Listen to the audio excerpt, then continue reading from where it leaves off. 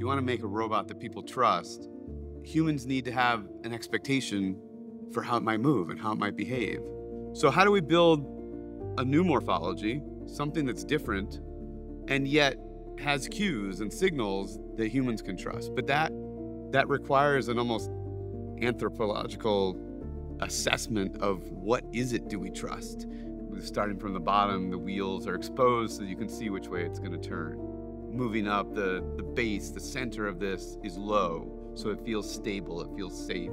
It is stable, it is safe. The center of mass is low. It has these eyes that are at kind of the height of maybe a companion animal, a dog. The arms, the grippers are intentionally facing upward, because if you go forward to someone or down, those are scarier motions. Palms up, coming up, it's a much more friendly interaction.